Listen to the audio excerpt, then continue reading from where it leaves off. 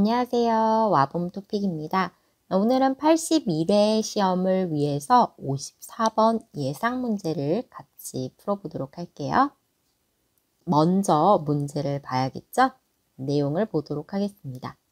사회가 변화함에 따라 즉석 조리식품을 이용하는 사람들이 많아졌다. 바쁜 현대사회에서 즉석 조리식품은 매우 유용하지만 개선이 필요하다는 의견도 있다. 개선이 필요하다. 개선이라는 것은 고칠 부분이죠. 고칠 부분, 고칠 점이 필요하다라는 의견도 있대요. 아래의 내용을 중심으로 즉석 조리식품을 건강하게 이용하기 위한 방법에 대해 자신의 생각을 쓰라 라고 나와 있고요. 밑에 문제가 보면 즉석 조리식품 인기 있는 이유, 즉석 조리식품 좋은 점, 즉석 조리식품 더욱 건강하게 이용하기 위한 방법, 어떻게 해야 하는가 물어보고 있죠.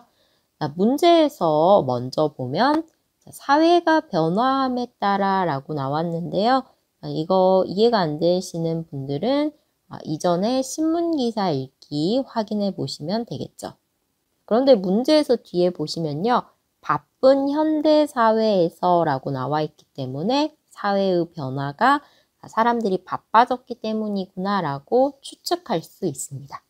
또 두 번째, 즉석 조리식품이라고 나와 있는데요. 우리는 즉석 조리식품 ASMR 통해서 미리 한번 봤었죠. 즉석 조리식품 밀키트라고도 하는데요. 내용이 궁금하신 분들은 이것도 영상으로 확인하시면 좋을 것 같습니다. 그럼 먼저 문제에 대한 답을 먼저 정리해 봐야겠죠? 먼저 인기 있는 이유를 생각해 보도록 하겠습니다. 인기 있는 이유는요, 가장 큰 이유는 편리하기 때문이다 라고 볼 수 있는데요. 편리한 이유는 요리하기 매우 쉽고요. 또 시간이 절약되기 때문이다 라고 볼 수 있겠죠. 왜 사람들은 편리한 즉석 조리식품을 이용하려고 할까요? 앞에 답이 있었는데요. 사람들이 매우 바쁘기 때문에 집에서 직접 요리할 시간이 없다라고도 볼 수 있습니다. 이전에는 요리할 시간이 없을 때 밖에서 사 먹기도 했었죠. 그런데 코로나 이후에는 외식을 할 수 없게 되었습니다. 밖에 나가서 식당에서 직접 음식을 사 먹지 못하기 때문에 집에서 집밥을 먹어야 하는데요. 집밥을 매일 해서 먹기는 너무 힘들겠죠? 또 시간이 없기 때문에 이렇게 요리가 쉽고 시간을 절약해 줄 수 있는 편리한 즉석 조리식품을 많이 이용하게 됩니다. 그렇다면 즉석 조리식품의 좋은 점은 무엇일까요? 즉석 조리식품은 요리 방법이 간단하고 쉽다고 되어 있죠? 그래서 누가 만들어도, 내가 만들거나 친구가 만들거나 다른 사람이 만들어도 똑같은 맛이 납니다. 그래서 좋겠죠. 두 번째로는요, 쓰레기가 많지 않다라는 점인데요. 즉석 조리식품은 한 사람이 먹을 수 있는 양만 포장되어 있기 때문에 남는 재료 또는 음식물 쓰레기가 없습니다. 특히 요즘에는 혼자 사는 사람들이 많은데요. 혼자 사는 사람들은 시장에서 음식을 살 때 1인분만 사기가 힘들죠. 그래서 남는 음식들은 다 냉장고에 넣어놔야 하는데 그걸 다 먹기가 어려워요. 하지만 즉석조리식품은 1인 가구에 딱 맞게 포장되어 있기 때문에 남는 재료도 없고 먹고 난 이후에는 남는 음식도 없죠. 그래서 쓰레기가 많이 나오지 않아서 좋다. 쓰레기가 많지 않아서 좋다라고 볼 수 있어요. 세 번째, 그렇다면 이런 즉석조리식품을 건강하게 이용하기 위해서, 건강하게 먹기 위해서는 어떻게 해야 할까요? 보통 어른들이 음식을 먹을 때 골고루 먹어라, 다양하게 먹어라 라고 하시죠? 그것처럼 즉석조리식품만 먹기보다는 야채나 과일 등을 사서 함께 먹는 것이 좋습니다. 그러면 부족한 영양분을 함께 먹을 수 있겠죠? 두 번째는요, 즉석조리식품의 유통기한과 성분표를 확인하라는 건데요. 유통기한과 성분표를 확인하면 더 더 좋은 제품, 더 나에게 맞는 제품을 찾아서 이용할 수 있습니다. 자, 그럼 이렇게 쓴 내용, 이렇게 정리한 것을 가지고 직접 제가 쓴 답안을 확인해 보도록 하겠습니다. 먼저 서론 쓰기인데요. 서론 쓰기의 가장 쉬운 방법은 나와 있는 이 글을 이용해서 쓰라라는 거였죠. 저는 이렇게 이용했습니다. 사회가 변화함에 따라 변화하는 사회는 이렇게 썼어요. 1인 가구와 코로나19로 인해서 1인 가구가 많아지고 코로나19 때문에 이것을 사회의 변화라고 본 거죠. 자, 즉석조리식품을 이용하는 사람, 먹는 사람 똑같겠죠? 식품은 먹는 거니까요. 이런 사람들이 많아졌다. 문장이 비슷하죠? 하지만 써줬습니다. 왜냐하면 뒤에 개선이 필요하다 문제점에 대해서 써야 되니까요.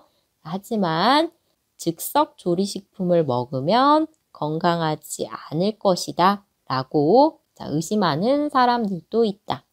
앞에서는 이런 사람들이 많다라고 했는데 하지만 다음에 이런 사람들도 있다 라고 해서 서로 반대 생각을 가진 사람들, 즉석조리식품을 먹는 사람과 의심하는 사람들, 생각이 다른 사람들이 있다라는 걸 글로 쓸 때 이런 사람들이 있다, 하지만 이런 사람들도 있다 라고 쓸 수 있어요.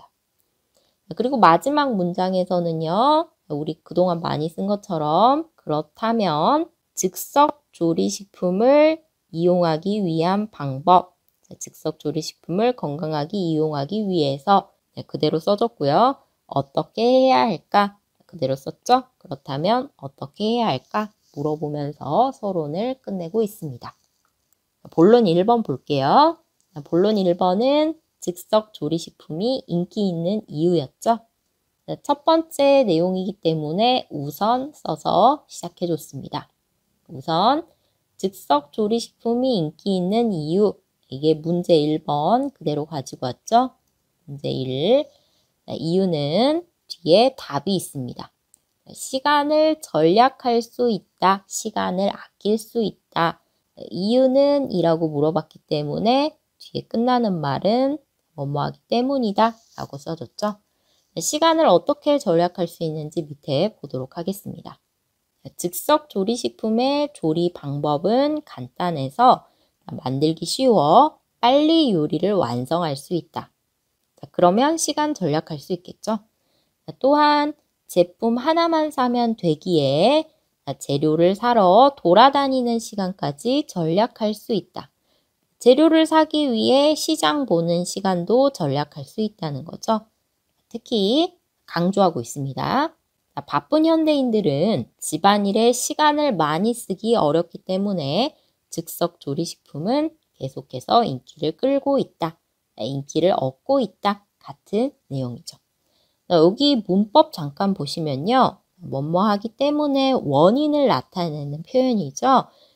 같은 원인을 나타내는 표현 반복되고 있어서 여기에서는 뭐뭐 하기에 라고 써줬어요. 때문에와 같이 둘 다 원인을 나타내는 표현이죠. 또 다른 표현은 어서 써도 되겠죠. 어려워서 시간을 많이 쓰기 어렵기 때문에 시간을 많이 쓰기 어려워서 라고 쓰거나 하나면 사면 되기에 하나면 사면 되어서 라고 써도 같은 의미가 됩니다. 첫 번째 인기 있는 이유는 시간을 절약할 수 있다. 그 이유 빨리 완성할 수 있고요. 재료를 사러 다니는 시간도 절약할 수 있다. 이렇게 두 가지 썼습니다. 다음 본론 2번 볼게요. 본론 2번은 즉석조리식품의 좋은 점이었죠. 위에서는 인기 있는 이유, 여기에서는 좋은 점, 비슷한 내용이 계속되고 있기 때문에 연결해주는 말, 이런이라는 말 써줬어요. 이런 즉석조리식품의 좋은 점은 이거는 문제 2번 그대로 가져왔죠. 뒤에 마찬가지로 답이 있습니다. 답은요. 맛있을 뿐 아니라 편리하다. 이런 점이다. 앞에 는으로 문장이 시작했기 때문에 끝나는 말 뭐뭐 하는 것이다, 점이다, 뭐뭐이다 이렇게 맞춰서 써줬죠. 그 이유 밑에 있겠죠? 미리 만들어진 양념, 다듬어진 재료가 들어있어서 요리하기에 편리하다. 따로 양념을 만들거나 재료를 다듬지 않아도 돼요. 그래서 쉽겠죠? 또한 요리 후에 남는 재료가 없어서 많은 재료가 필요 없는 1인 가구에 유용하다. 유용하다는 사용하기 편하다, 사용하기에 좋다 이런 뜻이 됩니다. 본론사 한번 볼게요. 마지막 내용이기 때문에 따라서 써줬네요. 따라서 이런 조리식품을 더욱 건강하게 이용하기 위해 문제 3번이었습니다. 그대로 써줬고요. 뒤에 답 있겠죠? 답 볼게요. 제품의 유통기간과 재료의 원산지 및 성분표 등을 꼼꼼하게 확인해야 한다. 해결 방법은 당부하는 말, 부탁하는 말이기 때문에 끝나는 표현이 뭐뭐 해야 한다, 뭐뭐 할 수 있다, 또는 뭐뭐 하는 것이 좋다, 또는요, 뭐뭐 할 필요가 있다. 이런 말들로 문장을 끝내면 좋다고 했었죠. 유통기한이 너무 짧지 않은지, 소금이나 설탕이 지나치게 많이 들어있지 않은지, 이런 것들을 확인하면 더 몸에 좋은 식품을 고를 수 있다. 더 좋은 식품을 골라서 먹을 수 있다는 거죠.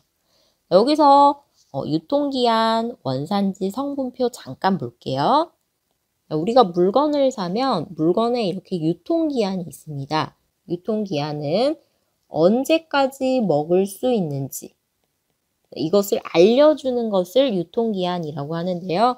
9월 2일 이후에는 먹으면 안 된다는 뜻이 되겠죠. 왜냐하면 음식이 상하거나 썩을 수 있기 때문에 유통기한을 지켜서 음식을 먹으면 좋습니다. 또 제품을 보면요. 모든 음식에는 이렇게 영양정보라는 성분표가 있어요.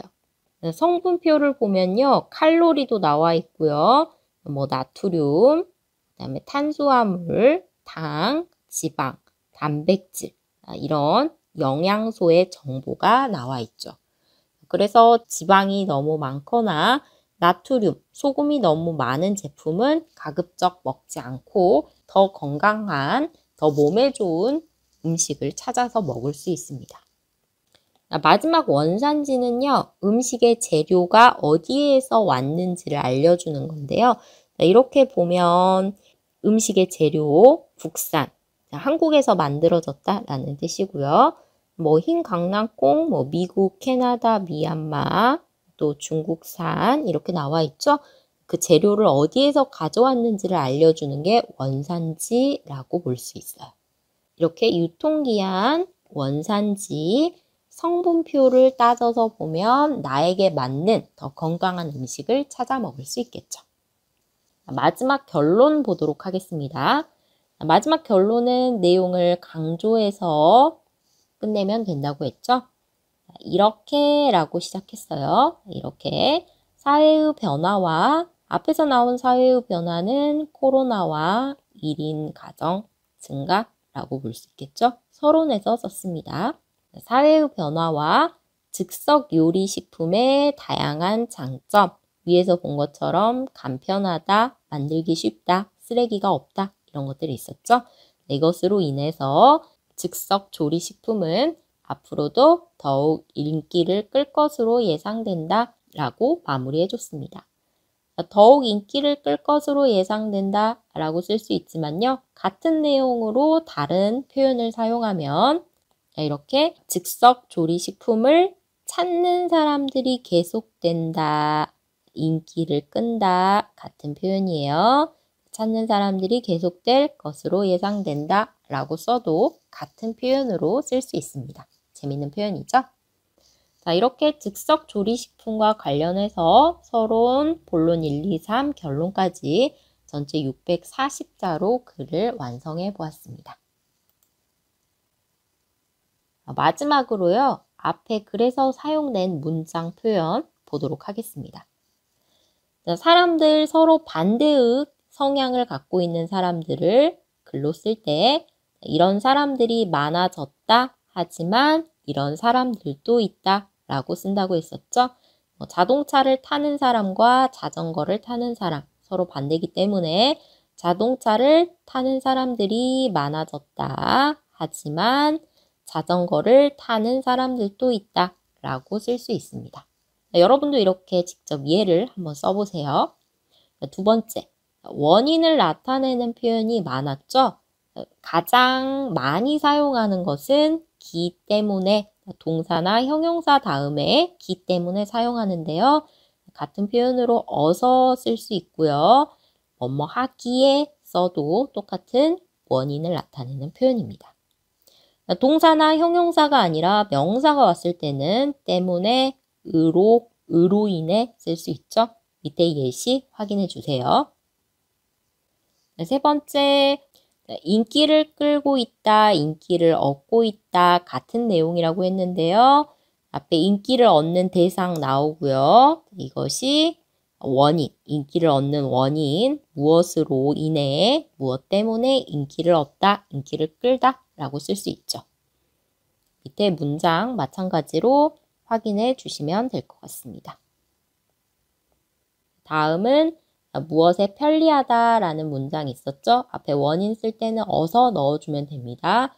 와봄 토픽은 자세하게 설명되어 있어서, 자세한 설명이 있어서 있기 때문에 한국어를 공부하기에 편리하다, 뭐뭐 하기에 편리하다, 뭐뭐 하기에 좋다 이런 뜻이 되죠. 같은 표현이에요. 편리하다, 유용하다, 사용하기 좋다 라는 뜻인데요. 문장이 비슷합니다. 마스크는 공기 중의 세균을 잘 막기 때문에 코로나19를 예방하기에 유용하다, 예방하기에 좋다 라는 뜻이죠. 여섯 번째는요, 인기를 끌 것으로 예상된다. 인기가 있다라는 것 추측하는 표현이었는데요. 같은 표현, 찾는 사람들이 계속된다, 바꿔 쓸 수 있다고 했었죠. 간편 조리식품이 더욱 인기를 끌 것으로 예상된다. 간편 조리식품을 찾는 사람이 계속될 것으로 예상된다. 바꿔서 쓸 수 있는 표현이었습니다. 단어 잠깐 보면요. 앞에서 사용한 꼼꼼하게 라는 단어는 자세하게, 자세히 라는 단어와 같습니다. 바꿔 쓸 수 있어요. 시험을 보기 위해 꼼꼼하게 공부했다. 자세하게 공부했다. 또 지나치게는 너무와 같은 의미예요. 음식이 지나치게 짰다, 음식이 너무 짰다 같은 뜻이 됩니다. 유통기한, 원산지, 성분표 있었죠? 유통기한, 음식을 먹을 수 있는 날짜, 원산지, 음식이 어디에서 왔는지, 재료가 어디에서 왔는지를 알려주는 것, 성분표, 음식의 영양 성분을 나타내는 정보라고 볼 수 있었습니다. 여기까지 긴 시간 동안 함께 해주셔서 감사합니다. 다음 시간에 또 봐요.